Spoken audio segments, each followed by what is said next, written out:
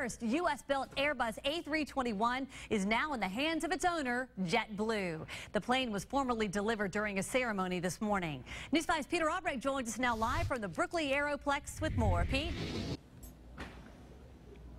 Hey, Devin, we've had a lot of big days and big events throughout this whole Airbus process. In 2012, when they announced that Airbus was coming to Mobile, 2013, they broke ground.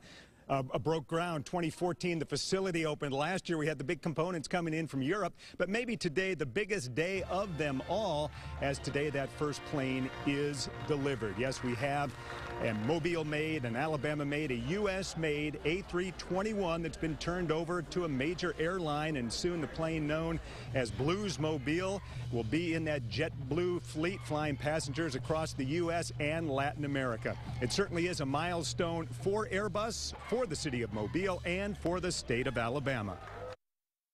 We have firmly planted the flag for aerospace in the state, and I think that what we're going to see from events like today is Alabama is on the world stage.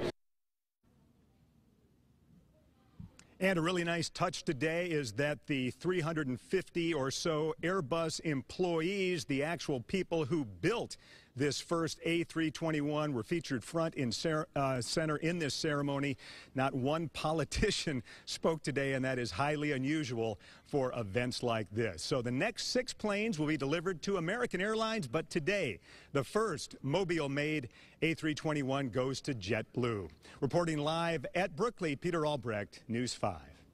Thanks, Pete. News 5's Bill Riles is also out today at the Brooklyn Aeroplex for that delivery, and he joins us now live from the newsroom with more. Bill? Well, of course, Devin, Pete touched on it. This is the very first Airbus plane made on American soil. There will be more to come. By the end of next year, the company will be assembling 4 planes a month, and as we've reported, the next one in the chute will go to American Airlines. So some are wondering about employment with the company and if Airbus is living up to promises made when the European airplane maker located its first plant in the U.S. And Alan McCarter says they're right on track. Well, we've got 350 here in the building. We've got about 470 on the campus. So we're right on track with our hiring. Of course, we're going to be hiring a lot more because as we build our rates up, we'll require more employees.